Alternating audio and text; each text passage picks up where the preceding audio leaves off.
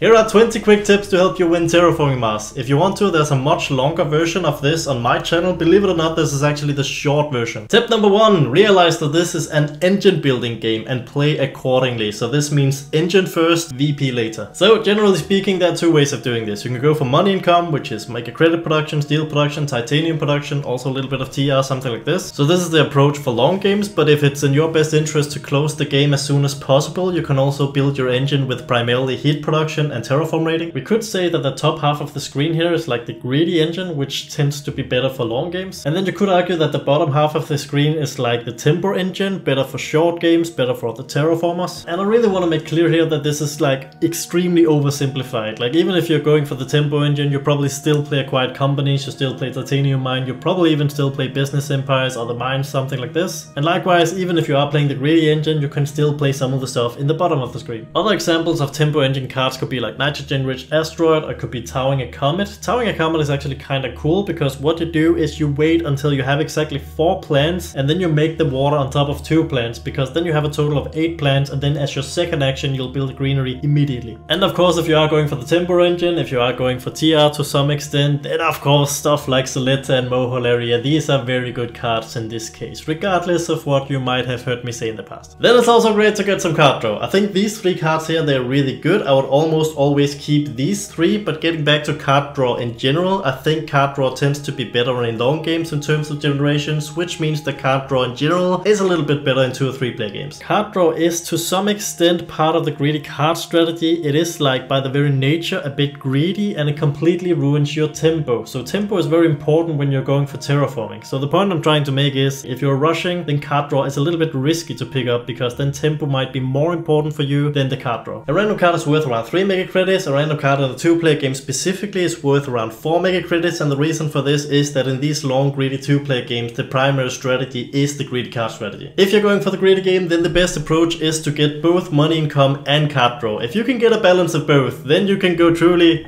God mode. And even though I say money income and card draw, that's really good, actually card discount plus card draw, that's even better. This can get truly out of control. A TR is worth like exactly the same as 1 VP plus 1 mega credit production. This is useful information because this will help you to evaluate cards. So now we know that nuclear zone, for instance, well, that's exactly the same as 2 mega credit production and a placement bonus, which is actually not too bad for building an engine. As a rule of thumb, 1 terraform rating is worth 8 mega credits unless you want to close the game really badly. In that case, you could make the argument that it's like 9 or 10 mega credits or something. But if we really don't care about this boring aspect of closing the game early, then I think 1 terraform rating is worth 8. This is true for the first generation and it's true for the last generation. Here is a graph of what I think everything is worth depending on which generation we are talking about. And I've come to realize that this graph here is mostly reflecting the greedy approach to terraforming Mars, but if you are playing the tempo engine, or maybe just for the average player in general, then I think you could add 1 to all the VP and all the terraform rating in this graph, and also you could lower the mega credit production just a little bit. But you know what, these values here are much easier to remember. These are probably the values to live by. So in the first generation, 1 terraform rating is around 8, 1 VP is around 3, and 1 mega credit production is around 5, unless you predict it's gonna be a super fast game. In that case, I would argue that a mega credit production is worth around 4. Then in the last generation, 1 terraform rating is still 8, and then 1 VP is also 8, and then mega credit production is useless in the last generation. Tip number 2, in the early game you need to focus on climbing out of the hole. First of all, you do this by getting a little bit of money income. You can also get a little bit of TR. For the purposes of engine building, 1 TR is also kind of worth 1 mega credit production. I think it's always a good idea to get plus 10 money income as soon as possible. In long games you need even more, because then you need a huge engine, and in short games and really fast games you could make the argument that you can make do with a little less engine. The point is, the game is really hard to play if you don't have any engine at all. If you aim to close the game super early, you can also build your engine with TR and heat production. 5-player games specifically might be really short in terms of generations, so in these games you might even consider VP and especially TR as soon as maybe the first generation. Tip number 2.5, engine building cards should be able to pay for themselves in 5 or fewer generations. Now we also come back to this idea that the value of mega credit production depends on how long the game is going to last in terms of generations. So if you predict the game is going to be super fast, then mega credit production is worth a little bit less. And finally, you should keep in mind that this rule about 5 or fewer generations, this only applies to the first generation. The further we get into the game, the faster a card must be able to pay for itself. If you do not climb out of the hole, then the hole might become a black hole.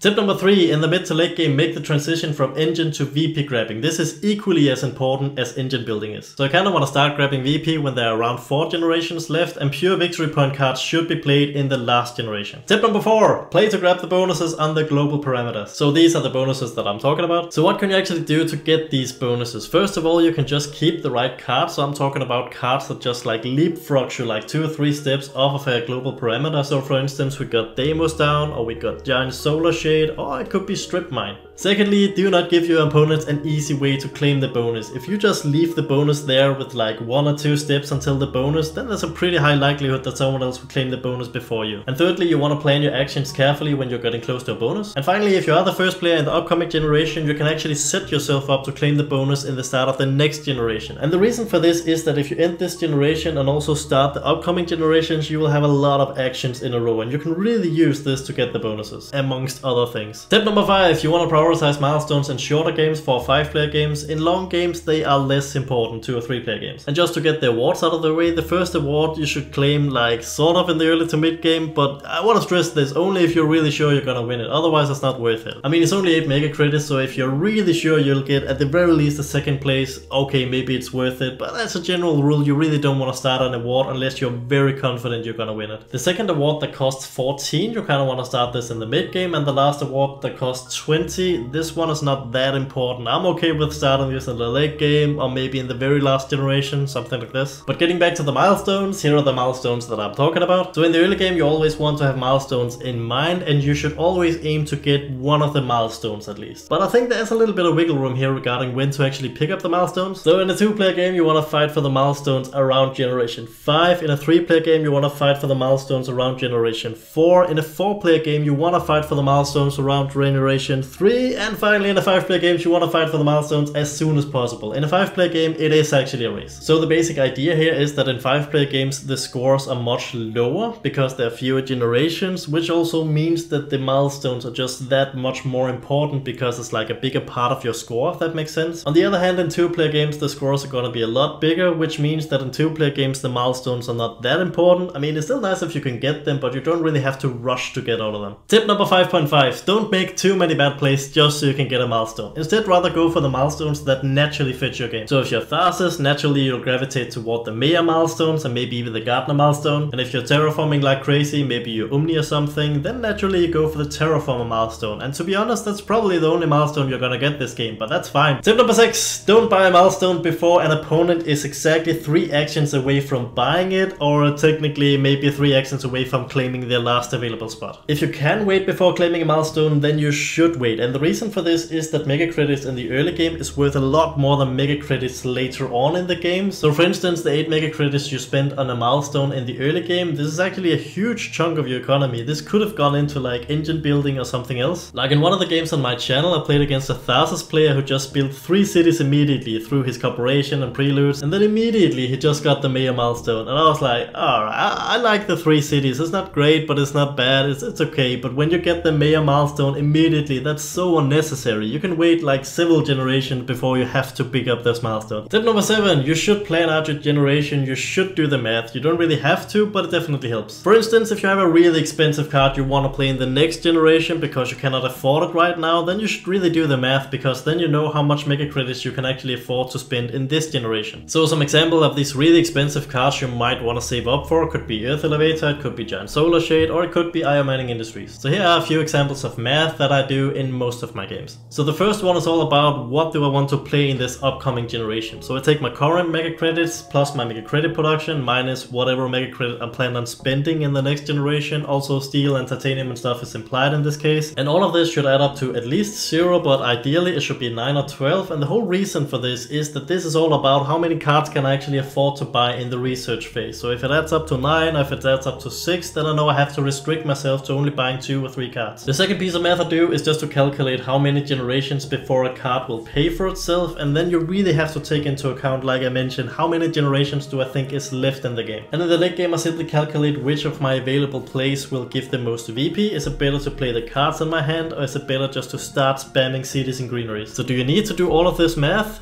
No. Does it help to do all of this math? Yeah.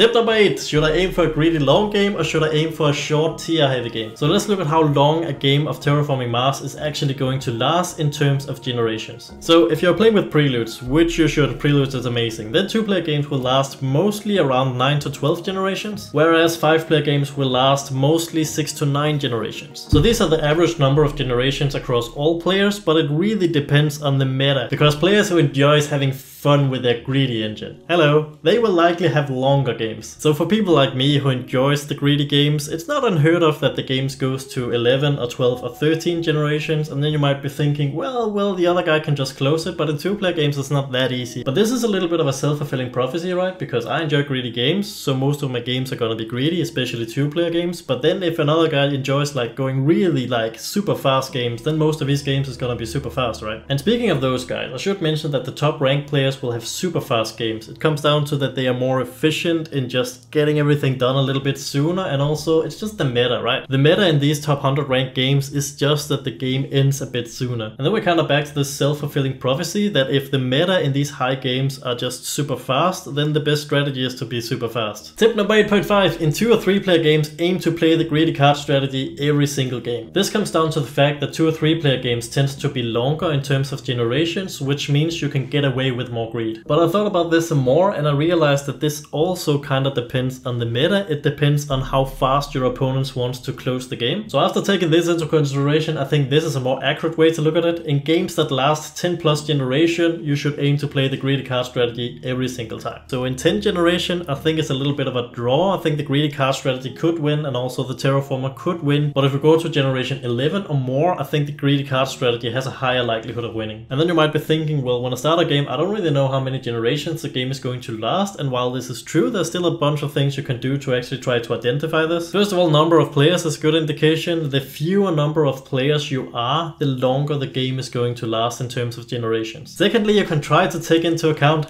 the meta, like the opponents you're playing against. These guys, do they enjoy long games or do they enjoy short tier heavy games? And thirdly, around generation 2 or 3, you should have a pretty good idea. If you look at enemy plant production and enemy heat production especially, you should have a pretty good idea of what they are trying to do and how many generations the game is going to last. The greedy card strategy can also work in 4 to 5 player games, but it is a lot more risky. In 4 to 5 player games, the Terraformers, or you could also say the tempo engines, these type of guys have a higher likelihood of beating you just because of the fact that the game tends to be shorter in terms of generations. Having all of this in the back of your head is very useful, but ultimately what it comes down to is you have to play with the cards you get. Tip number 9, get heat production in the early to mid game, or if you're a really greedy guy like me who enjoys long games, then maybe just never get it at all. The point is, heat production is not that efficient when it comes to building your engine, and plant production is actually even worse. I'll get back to that. But of course, if you are going for the tempo engine, if you want to close the game super fast, then of course go for it. Heat production is good in that case. So what is a heat production actually worth? In the early game it's worth around 5 mega credits, which is the same as a mega credit production, also around 5 mega credits. But if you're going for the really fast game, if it's in your best interest to close the game as soon as possible, then of course you could argue that it's worth a little bit more than 5 mega credits. I think I nailed the main difference between heat production and plant production. So plant production is always good, regardless of your strategy. Heat production is always fine, but it's kinda a lot better if you're going for the TR strategy, if you want to close the game, control the game. And since this is the logic we're using, we could also flip the coin and say, if you're the greedy guy, you got the big engine, you want the game to drag out for as long as possible, in that case you should only get heat production if it's a really good deal, if you get some discount or something, or maybe you already can see that heat is not the last parameter to close. In that case, heat production is still fine. When is heat production actually good? 1, you play it early. Initially my thought about heat production is that it is better if you want to close the game, but then I spoke to this former rank 1 player on Steam and he actually said that it is also good if you want to control the game. And when he's talking about controlling the game, what he means is that it actually has some value just to have the opportunity to be able to close the game faster, depending how it all goes. And while it's not always the temperature that's the last parameter to close, it is kind of true that the amount of heat production around the table actually kind of dictates how long the game is gonna go. So if you want to be one of the guys who has a little more influence in which generation the game is gonna close, then heat production is good.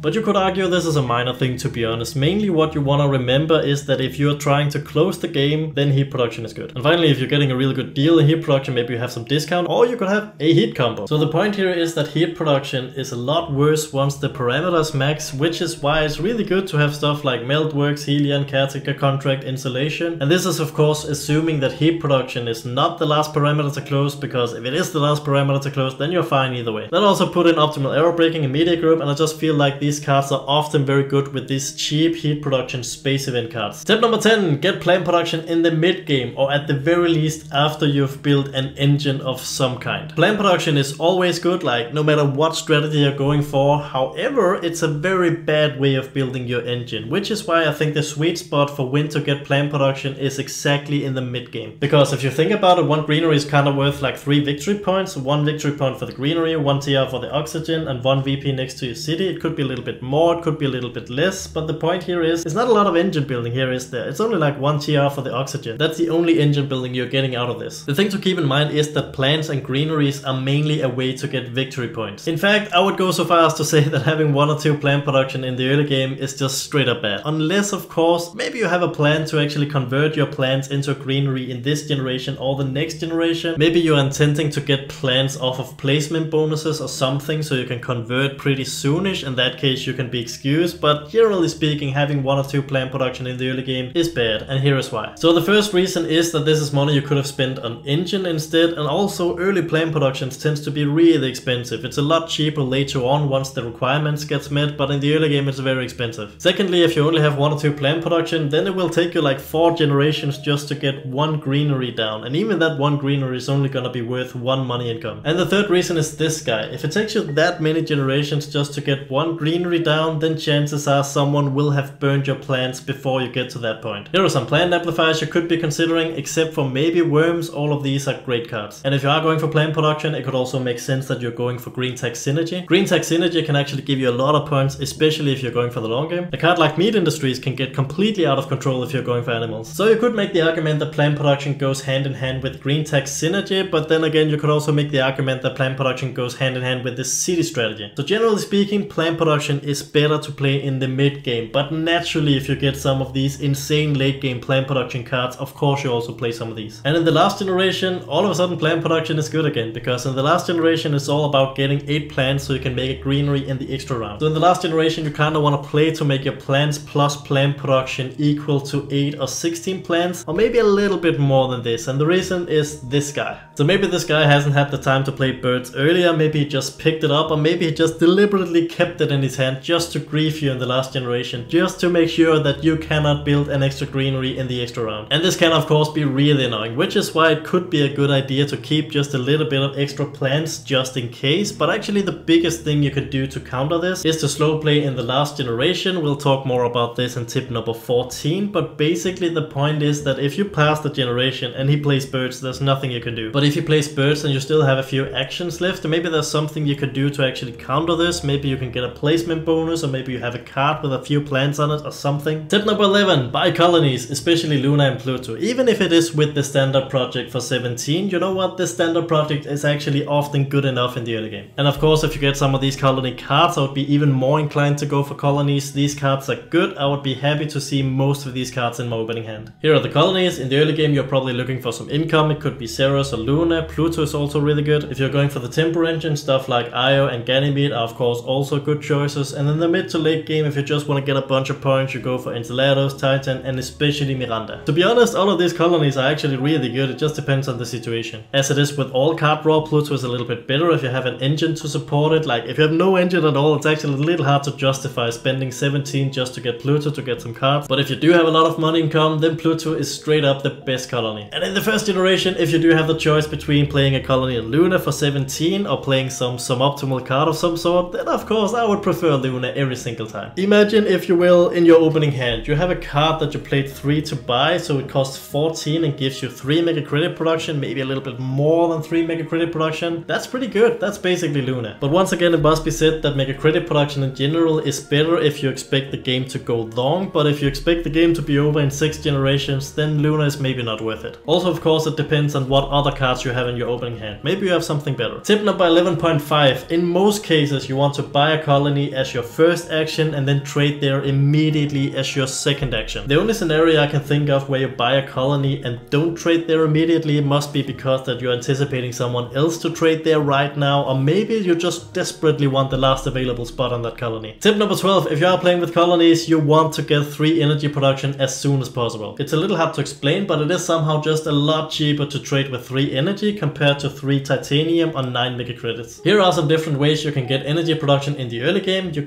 kinda don't want to buy too many of these power plant for 11, but you know, if you have 2 energy production and you can get the 3rd by buying a power plant, go for it. Tip number 13, some things are better to do at the start of a generation and some things are better to do at the end of a generation. So here are some examples of stuff you want to do as soon as possible in a generation. So this could be milestone or awards, it could be getting the last few available TR if the parameter is about to close. It could be getting the best placement bonuses on the map, it could be claiming a bonus also on the global parameters, it could be spending your plans before you actually get hit by a comment. So once again, that's because of this guy. Could also be attack cards, and it could also be effect cards that gives you X when opponents does Y. So I'm talking about pets, I'm talking about immigrant city, stuff like this. Here's some stuff you want to do as late as possible in a generation. So for instance, you want to play cards and use actions where you get X based on opponent's Y. So that's not the same as I just mentioned, because what we mentioned before was effects. This is basically the rest. Now I'm talking Tull Station, I'm talking Galilean Way Station, I'm talking Martian Rails. So these are the type of cards that benefit from you waiting for as long as possible before playing it. So for instance, greenhouses, why would you play this at the start of the generation? Maybe during the generation someone will build a city, so you play this as late as possible. And obviously when we're talking greenhouses and Martian rails and stuff like this, it's not actually the last thing you do in a generation, it's like the second to last thing you do in a generation, because the last thing should be to spend the plans or spend the mega credits you get from actually using these cards. Other things you want to do as late as possible in a generation, for example, you want to make plays to set yourself up to win a race at the beginning of the upcoming generation, you want to terraform with action cards and heat resources also as late as possible. You want to decrease enemy energy production if they're using it to trade a power and action card or something like this. So basically, if an opponent has exactly 1 energy production, you probably want to steal that as soon as possible. But if he has 3 and he's using these 3 energy production to trade, or if he's played an action card or something that uses energy, and you can see, wow, he's exactly the energy he needs to use this action card in the next generation, then you actually want to steal it as late as possible, because this way you could do the most damage, because then he's got to pass the generation and then you steal it and he's got to, I need that energy to trade, and then there's nothing he can do about it. And also, if an opponent has predators, you want to make animals as late as possible in a generation, or maybe not at all. It kind of depends, right? It could be that someone else around the table also has an animal card, and maybe the predator will then steal from that guy instead of you, because maybe you have 0 animals on your card. This doesn't happen very often, but it's just a thing to keep in mind. Tip number 14, you want to spend only 1 action on your turn unless you have a reason to actually spend 2 actions. So why is it better to generally only spend 1 action on your turn? First of all, your opponents kind of show their hand before you do, and it also gives you essentially more actions in a row. So why is it better to have many actions in a row? For example, you can surprise claim a milestone, you can claim the bonuses without being contested on the global parameters. And it's more like things are under your control, if that makes sense. That's just a lot of scenarios that will benefit you if you do not show your hand before your opponents. And there are a bunch of exceptions to this rule. So it could be, for instance, that the players around the table maybe just prefer that you take 2 actions on your turn, maybe you're playing casually or something like this. Some groups prefer it like this. It could be that there's some sort of race going on, so maybe if you're like close to getting a milestone and the other guy's also close to getting a milestone and just have to beat that guy to get the milestone, something like this. Could also be setting yourself up to get a better placement bonus on the map. So for example, if you play a city and then immediately you want to play greenery next to the city and maybe also next to water or something. Also in most cases, if you're building a colony, you want to build the colony as the first action and then trade immediately as the second action. Also, if you have exactly 0 energy production, it's a good idea to play around energy tapping and power supply consortium. So you do this by actually making the energy as your first action and then you spend the energy immediately as your second action. Could also be that you acquire plants as your first action and then you build a greenery immediately as the second action. So this is how you play around asteroids. Could also be that you just have 1 thing you want to do this generation and then you just spend all your mega credits titanium and steel immediately, because this way you play around sabotage, air raid and hired raiders. But it's basically only if you have 1 big expensive card like Iron Mining Industries or something. Tip number 14.5, in the last generation it is especially important to only take 1 action on your turn. So why is this a little bit extra important in the last generation? First of all, what if it's not the last generation? It could be the case that your opponent is surprise closing the game, but it could also be the case that he surprised otherwise not closing the game, which can be equally devastating. Slow playing is also crucial for fighting for awards. So for example, do I have a mega credit production card in my hand? Maybe I want to keep that for as long as possible because maybe someone is gonna contest me in the banker or something. So it's kind of nice to know, do I have to actually play this useless card in the last generation that does nothing for me except give me mega credit production, or can I afford selling this and spend my mega credits on something better or something that gives me a point, for example? Could also be that someone started the miner and you're actually winning the miner, but you're only winning it if you're not spending your resources. In that case, it's also really beneficial for you if the other guy actually passes before you, because then you know exactly how much steel and titanium you can actually spend on your Jovian amplifiers or something like this, while still winning the miner. Also, if you pass the last generation before your opponent, they might remove your plant